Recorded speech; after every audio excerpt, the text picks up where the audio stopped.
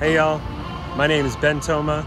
I'm the host of Creative Mornings Austin, and I'm so glad you could be here for the very first Creative Mornings Texas. Everyone is creative. Everyone is creative. Everyone is creative. A creative life requires bravery and action, honesty and hard work. We are here to support you, celebrate with you, and encourage you to make the things you love. We believe in the power of community. We believe in giving a damn. We believe in face-to-face connections, in learning from others, in hugs and high fives. When we're not social distancing. We bring together people who are driven by passion and purpose, and inspire change in neighborhoods and cities around the world. Everyone is welcome. Everyone is welcome. Everyone is welcome. Everyone is welcome. Everyone is welcome to Creative Mornings, Texas. James is going to be coming to us live from the great Texas city of Georgetown, where he is being hosted by Brady Clark and Ryan Brace of Fetch Brothers Screen Printing. James, what is there to say? He's a man of many talents. He draws pictures that end up at MoMA. He writes books that land on bestseller lists. He gives talks that are shared globally. He mentors and teaches both the student and the executive. He looks into your soul and shows you what has always been there, but you were too damn afraid to look for yourself. He's had a most interesting life, and it is incredibly generous of him to share a portion of it with us here this morning. Please help me in welcoming the one and only James Victore.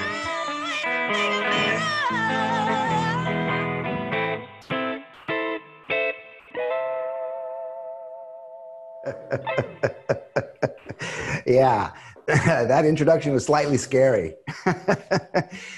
Thank you, Ben, for inviting me. Thank you, Creative Mornings. And thank you guys watching, because I know that you have so many options. You have so many other things, other distractions, but this one is fucking worthwhile. And so special thank you and welcome to the special episode of Creative Mornings for Shut-Ins.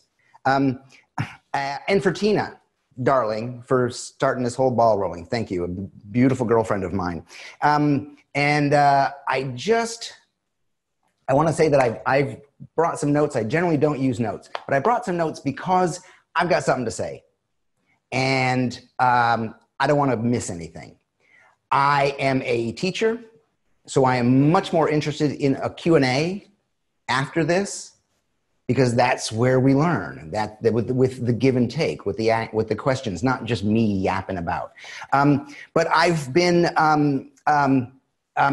blessed in my career as a designer, as a creator, as an author, as a bon vivant, if you will, and I have made beautiful, memorable, meaningful, moving work. And I'm not going to show any of it to you today because I've been asked to talk about purpose. Having a purpose, finding a purpose, but more importantly, living purposefully, right? So bear with me. I do not have much time, so let's get through this thing. Most people do not have a purpose. So I'm a writer and a teacher, and I have to deal with the truth. And the truth is, most people do not have a purpose. Most people are lost. And what they do have is patterns and habits. Most people live their lives reacting to the world. The world comes at them and they react. And they generally react the same time every time, right? So there's no drive. There's nothing pushing them. There's only reacting to the world. The world comes at them and they react. And that means every day is the same. That means we have no curiosity about our lives. Or we're not curious about how we do things and why we do things. I mean, most people on the planet, they work in order that they get paid. And if you're in the creative industry, to work just to get paid is a complete waste of your talent and a complete waste of your gift and a waste of your time. And the truth is, you know that. I mean, I deal with, in a coaching situation, I deal with so many people who have jobs that pay well, that have bought them the second house and the mortgage and the wife and the kids and all that stuff. And it makes them completely frustrated and unhappy because they don't have a purpose, or they've left their purpose in order to make money. And I know this from my own purpose, from my own life. I've done this a number of times. I left my creative purpose in order to make money as a designer. I left my life purpose and ended up unhappy and in bad relationships. So let me talk to you about this. A purpose is a reason to get out of bed in the morning. It's as easy as that. A purpose is a drive. A purpose is a reason, a direction, right? Most people, the easiest way to define a purpose or to explain a purpose is most people don't have a purpose unless the house is on fire. Then it's like, fuck it, gone, right? That's awesome. That drive, that movement, that excitement, right? Your direction, your purpose is your North Star. It's a path that you follow. It's how we get through. It's how we follow through with our commitment to ourselves. And most of us don't know this. Really, most of us don't know it. You know, I was in a chat room earlier and people were saying, well, my purpose is this and this and this. And I'm like, yeah, okay, that's good. That's for now. You're doing more push-ups now. That's cool. You know, but what about the plan? What about when this is over? Where's your guidebook? Where's your path? Where's your map? Right? This is what we're talking about. You know, who teaches this shit? Nobody. You can't learn this stuff in school. Who teaches this shit? James Victore does. So we have these long tenured patterns of how we react to the world. So we're only reacting, we're only coming from our subconscious or our unconscious brains. We're not living consciously. We're not able to take those thoughts and take those reactions and bring them into our frontal cortex and be curious about them. And ask questions about our patterns and our habits, why we do this. And if we don't do that, what happens is these patterns and habits follow you through life. So you leave a job because you're unhappy for a number of reasons, but you get into a new job and you find out that those reasons have followed you and you're like, what the fuck? Or you fail in one relationship and you move into another relationship and the same thing starts happening because the person you're with has become a mirror to all of your patterns and habits. And you're like, why does this keep happening? It's because you don't have a purpose, because you haven't been curious about your life, about your habits, about your patterns. So we respond unconsciously. So what I'd like to do is a little bit more of a how-to. Like how to define your purpose, how to find your purpose. And a lot of you might say, oh, I got no idea where to start. I do. And I can help you. And I would probably start by looking at your Instagram profile. You know, you started it there. You're like, I like art and running and beer. Well, there you go. That's a good start.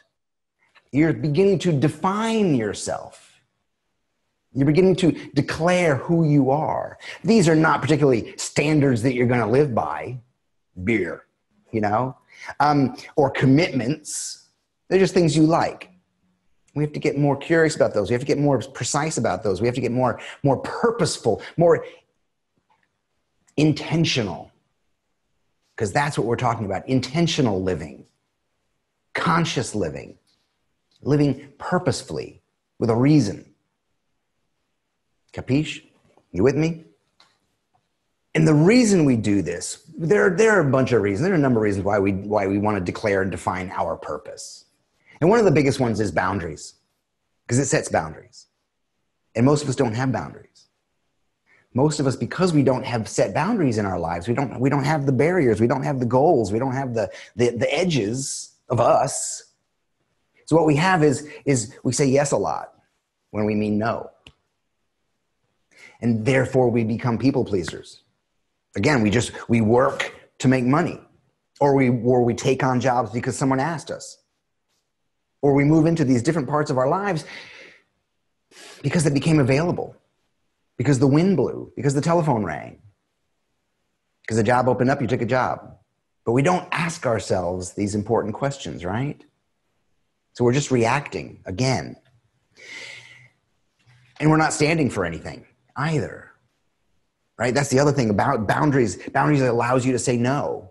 Boundaries allows you to define who you are and to stand for something, you know? So what we want to do is try to find out our true self. We want to find out who we really are and then follow that. And you know who you really are. And so let's start like this. Do you know your purpose? Because I do. I know your purpose.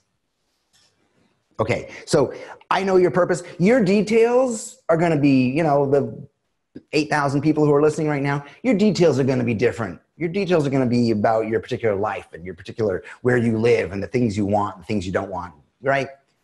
But your purpose is all the same. And the purpose is like this. You came here in this planet, in this life, to fully experience what this wonderful writer once said, to fully experience the things that made you weird as a kid, right? The things that made you weird as a kid make you great today. And the things that made you weird as a kid were play, were joy, were song and dance and puns and creative freedom. You came here to experience that. You came here to experience your life's work, to do your life's work. Not to do whatever your boss handed across the table. Not to do just whatever comes up. Right? You came here to experience your life's work. You came here to be in this crazy body with all these guts. You got all these miles of intestines and a brain that will think up things that have never been thought before. You came here to experience this. You came here to have fun. You came here to possibly even experience joy. Once. Finding a purpose in your work is cool. Finding a purpose in your work is cool because it allows you to make work that matters. And making work that matters means making work that matters to you. Making work that matters to you. Because if it doesn't come from you, I don't get it. So many people, like, they do work that doesn't come from them. And I'm like, why not just work in Walmart? I don't get it. What we're talking about here is this idea of self-focus. Because everything comes from that. Everything comes from this. I know for a fact that everything comes from this in me. All of my love comes in here. All of my creativity comes in here. And then it goes out into the world. But if I can embody this, if I can live my purpose, define who I am, and be that person, then the relationships I want come to me. Then the money I want comes to me. Then the work I want comes to me. The health and the life I want comes to me. And it's no longer out craving and trying a number of different things. It's no longer like, let's do this. Well, I don't know. Let's try that for a while. Well, let's try this. You know, then all the answers come to me. The way to begin to define your purpose is there's 3 questions you have to answer. 3 questions. Who am I? What do I want? And where do I want to go? Now, the funny thing is, these questions are hard. I mean, you can probably feel it already. And I can feel your energy through this camera and outside of this room. I can feel it already. You're like, what the fuck? So, who am I? What do I want? And where do I want to go? It's going to take you a week, maybe 2 weeks to answer these questions because you have to do it correctly, right? It's like the Instagram feed, right? I like art, I like running, and I like beer, right? We have to learn to be more specific to really define who we are. Now watch this. Me, James Victore. I am creative. I'm a father. I'm a loving partner. I'm a sexual being. I've got a list here. I like motorcycles. I'm a writer. I'm a teacher. I like to play pool. I like my solitude. And that's just the start. But it's also not specific. Like the top of the list is, the first thing that I come up with, I'm creative. But everybody's creative. That's not specific to me. Marty, creative motherfucker over here at the camera. Awesome. Hey, thanks for all your help today, dude. Brady, whose place we're in, wildly creative guy. Me, I'm a fucking creative force. Do you see the difference between being creative and being a fucking creative force? That means everything I do creatively has to come from that. That means as a runner, I'm not a jogger. I don't go 3 miles and quit. No, I'm a fucking runner. And in the middle of my run, I need to drop and do push-ups and squats and then get back up and go and be out of breath and almost pass out, but keep on going. I need that in my body. My body needs to exchange all those chemicals. It needs to breathe out all that bad air. I like to meditate. I need to get to those places, or at least try to get to those places. I got to be specific. You got to be specific. That's just who I am. And next question, what do I want? And that means, what do you want? What do you need? In your love life, what do you need? In your relationships, what do you need? Health, what is it going to take? What do I want in my health? What do I want? In my attitude, what do I want? Right? Does it make sense? Who am I? Big list of things. What do I want? It's going to be a big list of things. And the way let's go back to who am I? It's going to be a big list. And there's going to be, quite frankly, things that don't need to be on that list. And the way you decide, the way you find out what needs to be and doesn't need to be on the list is when you make this list, then you read through them out loud and you take a moment and see how your body feels about each one of those things. Because sometimes your body says, and sometimes your body says, yes, I'm a fucking creative force. It changes how I sit up, right? That's a yes. That stays on the list. The other things you can have, but that's the list, right? Same thing for what do I want? What do I want health-wise? What do I want? And health-wise, for example, that means you're not going to take anything outside of that. See what we're doing? We're starting to create boundaries. Anything outside of the list is not you. You do not accept. Relationship-wise, what do I want? What do I want? What do I want? Now, when you're in a situation, you have your answers. This is not what I want. Thank you. Always say thank you. It's just cool. It's just nice. The next part is, where do I want to go? Where do I want to go? And most people are like, wow, I don't know. How do I even? And we do. It's a funny thing. It's funny how we lie to ourselves so easily, how we let those restrictions, those limitations, those patterns. And by the way, the patterns for most of us, I have to tell you, they're not yours. They're not yours. They were given to you by other people. Well-meaning, concerned people who wanted to keep you safe. I was in a coaching call the other day and this gal was like, yeah, my parents they were very supportive of me going to art school and me being creative, but they wanted me to get a degree as a lab technician. I'm like, okay, so they didn't fucking support you really, because what they embedded in your lizard animal brain was you're not gonna make it. It's not gonna pay. And she was still living from that place, you see? And what we have to do is be able to go back to that, and I have to go back there often to the 5-year-old, 7-year-old Jimmy and go, hey, kid, you didn't know. Those patterns, those habits, they're not yours. You gotta let them go. Be kind and loving to them. Look at them. Be curious about them.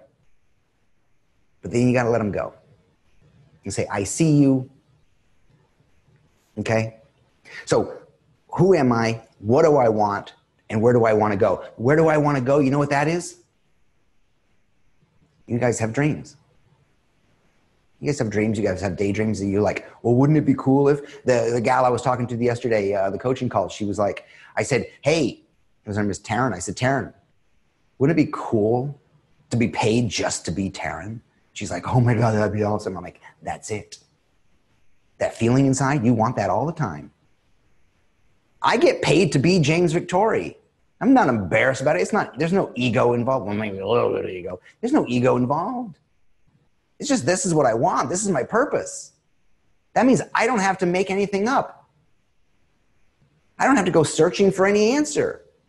Because when you have a purpose, all you have to do is look inside. Remember? All your answers are there. And the answer is constantly, what do I want?